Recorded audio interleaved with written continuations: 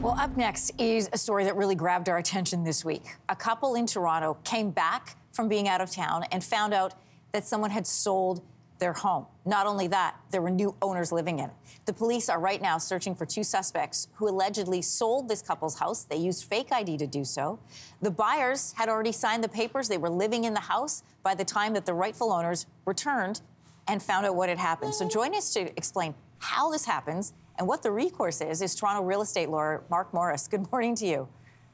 Good morning, Anne-Marie. How are you? I am fascinated to learn more because I understand that fraud is involved, but just the mechanisms of how this happened. First off, there is an extensive list of documents needed to sell a house. Anybody who's done that knows this process. So then how did a house get sold from fake people? Right. Well, there is the documentation that attests to identity are the standard identities that you would expect. I mean, both a realtor and a lawyer who then double checks the IDs relies on verification, and they have to use certain ID in order to do it. Driver's license, credit cards, really all manner of ID, perhaps except for health card for reasons I don't need to go into.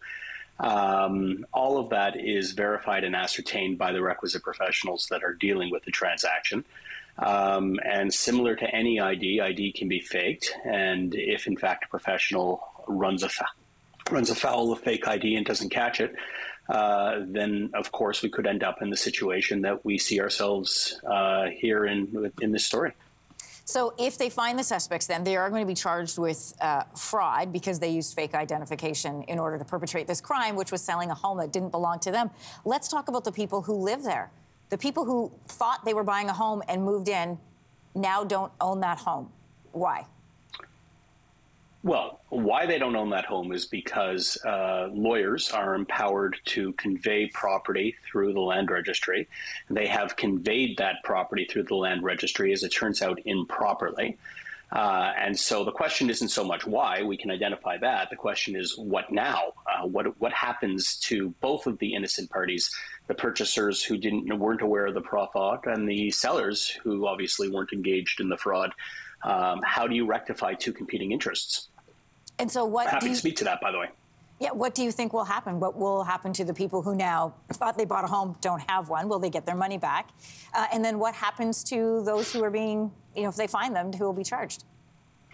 Well, the thing about fraud is that it's not a new development. And even though the law moves slowly, given hundreds and hundreds of years, we have seen this before.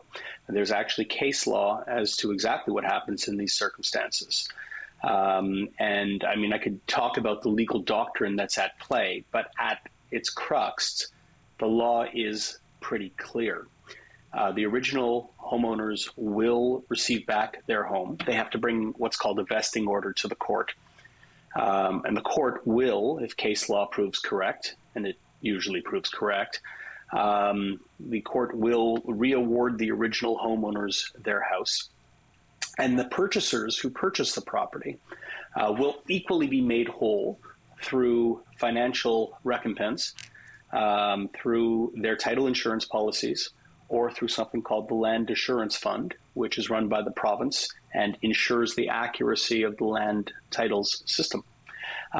So in both instances, they will be made whole. The person who will take the loss in this instance is likely going to be the title insurer. Title insurance is a type of insurance that every person who purchases their home usually acquires. Certainly, if you have a mortgage, you have it. So don't worry. You don't need to go check your records. You definitely have it if you have a mortgage on your property, right? Because it's a requirement. And title insurance, as a matter of course, covers this very eventuality. Hey, Mark, thanks for updating us on the story. Good to know that everybody will be made whole. But, the sad fact is these kinds of crimes are on the rise. Thanks for joining us this morning. Thank you, Anne-Marie. I appreciate it. Hey, thanks for watching. If you liked this, be sure to subscribe here, or you can check out more Your Morning videos right here.